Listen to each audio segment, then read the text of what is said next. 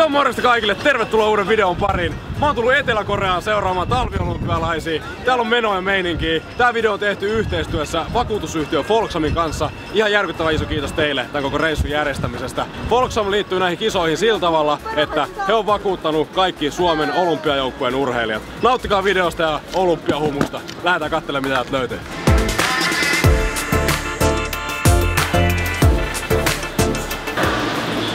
Missä mä oon? Seuraavaksi dösäilee, matka jatkuu. So we just came to the sliding center and out of nowhere this guy said Hyvä, hyvä! Hyvä, hyvä! How do you know that? Watching TV. Yeah. Korea TV. That's good. Yeah. Great man, thank you. Thank you. Ihan huikea äijä, saatiin vielä Suomen lippukin. Nyt päästiin Jedi hommiinkin. Huikea reissu Etelä-Koreaan.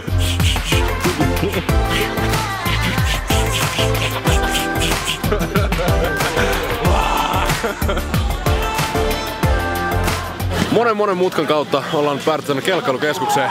Mä toivon, että kohta päästään näkemään noita ihan oikeat kelkkailijat vauhdissa. Tätä on ihan pakko kuvata tommosella super slow motion. Ne menee niin tajuton vauhtia, ei pysy kameran mukaan, jos normivauhdilla kuva. Yhtäkkiä! Mitä jätkä tekee täällä? Taas nähdään Etelä-Koreassa. Ihan siis perusarkea täällä vaan. Mitä sä? Mitäs tänne vähän tullut kuvailla ja nauttii urheilufiiliksestä? Kelkkailu. Tää on sairaslaji. On, siis ei oikeesti kerkeä näkee. Nyt tähän tulee semmonen klippi. Mitä et tykännyt Etelä-Koreasta? Ihan sikamagea kulttuuri ja ihmiset varsinkin ihan tosi mukavia ja kyllä mä oon tykännyt. Me tultiin vasta tänään, mutta oota niin ollut. Siisti ollut tähän mennessä. Kyllä se tulee olemaan makeeta. Yes.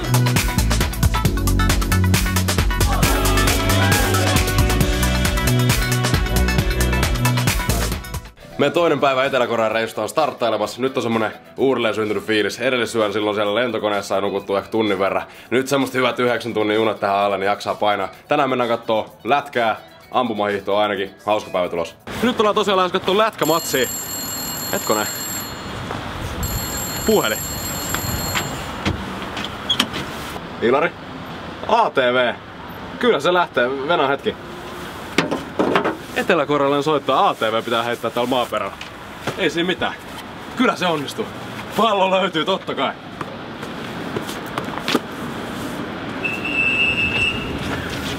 No nyt on asia kunnossa. Selvä. Hyvää päivänjatkoa. Jes, moi. Tästä kulttuurista mä tykkään. Hyvä meininki. Ihan jäätävä ylämäki. Täytyy sanoa, että jos joskus haluaa vetää hyvän mäkitreeni, niin kannattaa lähteä Etelä-Koreaan.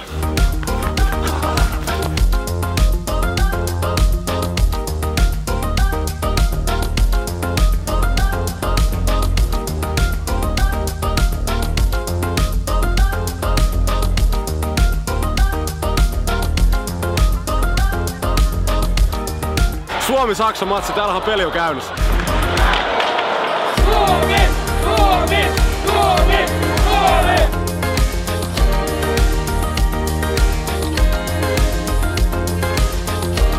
Ensimmäinen erä puolesvälissä. Saksa tasoittaa 1-1. Jännäks menee. Onhan tää nyt nättiä. Etelä-Koreassa kattoo Suomen maajoukkueen lätkämatsia. Ei oo tupakaa ihan täällä, mutta kyllä täällä koko maassa ja tässä kaupungissa on semmonen juhlahumu koko ajan, että on tää siistiä. Täältähän löytyy toinenkin Suomi-paikka. Jetro, mitä kuuluu? Morjesta pöytä, ei mitään hullumpaa. Hyvin näyttää menevä. Kyllä, mitä oot nauttinut olympialaisista?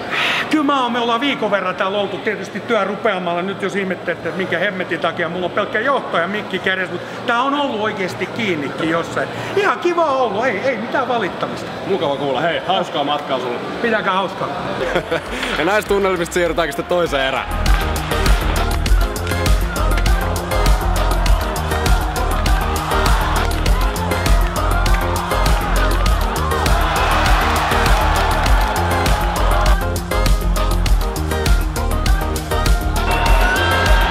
Sehän meni ihan nappiin. 5-2 voitto Suomelle. Me lähdetään nyt kohti hiihtostadioniin. Siellä on naisten 15 kilsa ampumahiihto. Let's go!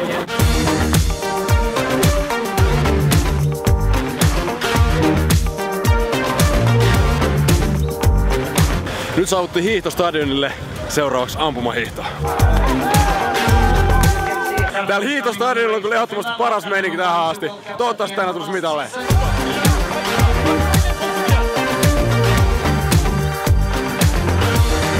Tänne on tullut ihmisiä joka puolelta maailmaa. On ollut siistiä nähdä, että nämä olympialaiset on tapahtuma, joka yhdistää kaikkia. Kaikki on ystävällisiä, tulee puhuu sulle, ei ole huonolla mielellä. Vaikkei joku laji kiinnostaisikaan itseä, jos niin lähde sydäntä, niin kaikki ihmiset vaan nauttii tästä fiiliksestä. Meillä potkas onni ja päästiin tänne urheilijoiden kisakylään vierailemaan ja törmättiin suomalaisen maastohiihtäjään, joka on myös meidän matkankin järjestäjän Folksamin sponsoroima urheilija Martti Ylhä. Mitä kuuluu? Hyvää kuuluu, kiitti kysymästä. Nyt kun ollaan kerran täällä olympialaisissa, niin miten sä kuvailisit tätä fiilistä? Tuleeko tässä niinku semmoista ekstra intoa vielä tuohon omaan suoritukseen? No onhan tässä niinku sillä lailla isompien kisojen tuntuu, että täällä on ihan sikana muidenkin lajien urheilijoita ja sitten totta kai tämä yksi kilpailu järjestetään 4 kertaa vuodessa, niin siis joka 4. vuosi, niin kyllä. Se on tietenkin tekee siitä erityisen. Joo. Sullakin ilmeisesti on suksi ihan hyvin luista, mutta taisi tulla 10. omassa kisassa. Joo, se oli hyvä kisa iteltä ja on kyllä tyytyväinen siihen sijoitukseen, että perinteisen hiihtotapaan mulla oli vähän huonompi ja sitten nyt kun se oli täällä vaan sprinttiin matkana, niin se 10 sija on kyllä tosi tyydyttävä. Onnittelut siitä ja hyvää jatkoa. Kiitti. Siinä oli tämän päivän sporttailut. On ollut nätti päivä. Nyt on aika mennä nukkuu. Huomenna jatketaan.